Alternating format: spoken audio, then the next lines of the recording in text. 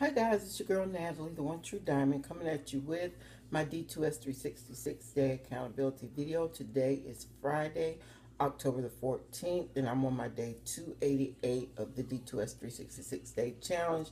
Just got finished working out. I did the Leslie Heart Healthy Walk. I did 2 miles of that. Just to meet the requirements. Yeah, nothing new to tell you guys. Just gonna come on and just say, hey, did my workout. Just trying to keep consistency with reporting that. Everything's still the same as far as recapping on the day before. No changes with the eating and. So, like I said, my plans for reset button is going to be Monday. I know somebody's probably saying, why don't you start now instead of waiting until Monday?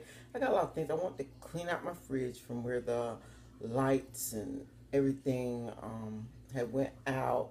I just want to clean out and start with fresh, do a grocery haul, and start back with fresh, everything fresh. You know what I'm saying? Like, get all the old out and just restart this thing again. Okay, reset. I really do need to reset because it's really gone downhill in these past 2 weeks. It's just a slow process that I've spiraled right back pretty much where I've been struggling at. So with that being said, let me show y'all my stats. All right, so I worked out 28 minutes, 21 seconds, 2,919 steps, 1.20 mile. Heart rate average was 111 to 129. Calories burnt was 209.